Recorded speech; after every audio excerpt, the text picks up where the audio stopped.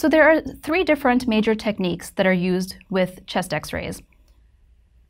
Let's take a look at each one. So we have inspiration, penetration, and rotation, and each of these can change the appearance of the chest. So this is an example of an expiratory film versus an inspiratory film. When a chest x-ray is obtained, you really want to obtain it in optimum inspiration.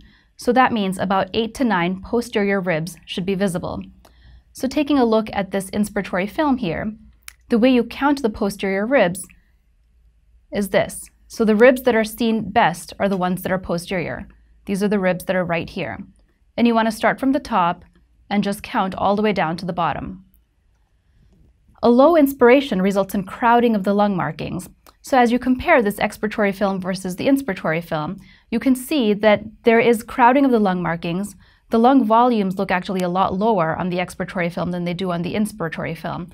And everything because of that just looks very hazy. So oftentimes it's difficult to detect an abnormality on a patient that doesn't have a good inspiration. Penetration is another technical factor. So the film on the left is overpenetrated, while the film on the right is underpenetrated. Penetration refers to the amount of x-rays that are passing through the area that's being evaluated, and penetration can differ based on patient body type.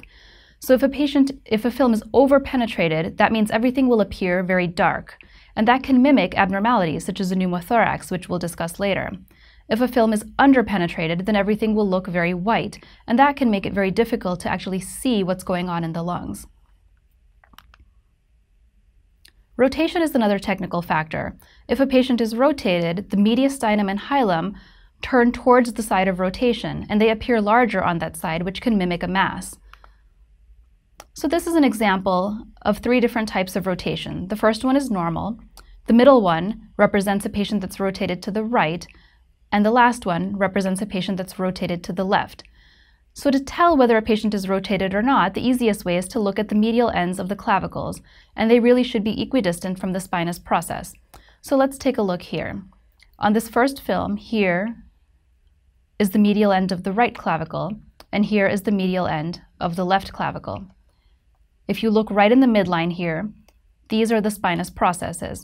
So you want to be equidistant from the spinous processes, which this one is, and this is the typical view that we would want to obtain the film in. If a patient is rotated to the right, you have more space between the right clavicle and the spinous process than you do between the spinous process and the left clavicle. So you can see here, it almost looks like there's a little bit of a mass that's projecting on this side, and that's really just the mediastinal structures that are turning towards the side of rotation. Similar to a patient that's rotated on the left, where there's more space between the left clavicle and the spinous process than there is between the right clavicle and the spinous process. So it's important to develop a normal algorithm to take a look at a chest radiograph. This is important in all of radiology. For every imaging study that you look at, you want to have a normal algorithm so that you ensure that you look at every single structure that's present on the film. So this is an algorithm that I use when looking at a chest x-ray. I first take a look at any abnormal tubes, lines, and foreign objects. Patients that are in the hospital may have multiple different lines and tubes that are placed within them, and you want to make sure that you look at all of these and to ensure that they're in satisfactory position. I then take a look at the lungs. I next look at the airway. That includes the trachea and the bronchi. You want to take a look at all of the mediastinal boundaries and make sure that they look normal without the presence of any mass. I then take a look at all of the surrounding soft tissues, including the soft tissues of the shoulders, the neck, and the chest.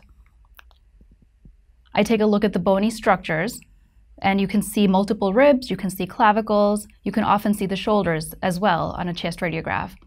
And then lastly, I take a look at the upper abdomen. Although we don't see a very large portion of the upper abdomen, we do see a small portion, and it's important to make sure that if there are any abnormalities, we see them on the chest radiograph.